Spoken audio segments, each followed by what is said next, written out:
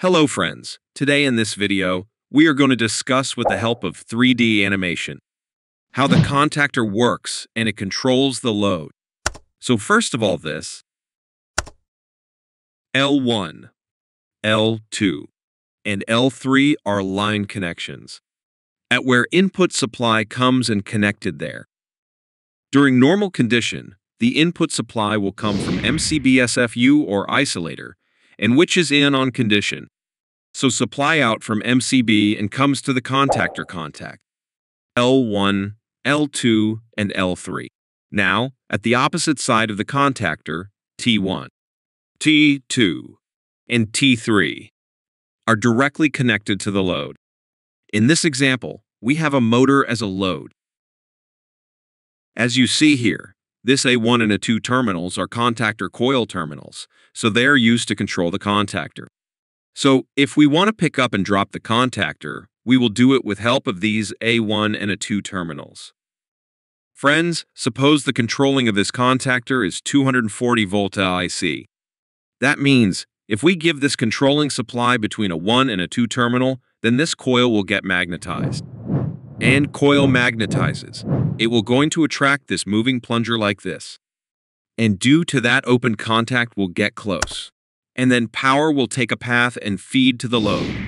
Now let's discuss how contactor controlling works. So first of all, phases loop with single pole control MCB. And as you on this MCB, supply will get out and come to stop push button.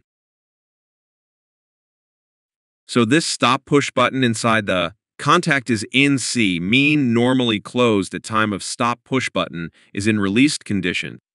And as stop push button release supply goes out from that and comes to start push button. Now, start push button contact is normally open type means NO types.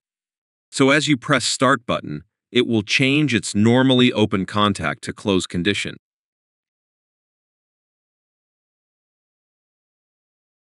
So supply get out from the start push button and goes to the coil, a 1 terminal, as you see here, and neutral is directly goes to the A2 as shown here. So again, coil gets supplied and the coil will have energized and produce a magnetic field, and due to that this top side core is moving core, and the bottom core is fixed core. So moving core is attracted by the fixed core and moves down as you see here.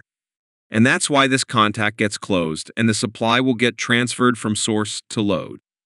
So as you remove your finger from the start push button, then it will cut down the phase so one supply gets removed. Due to that, coil will get demagnetized and moving part will get move upside as you see here due to this spring tension. Hence contactor also gets separated. And supply will have discontinued from source to load. So this is how contactor works.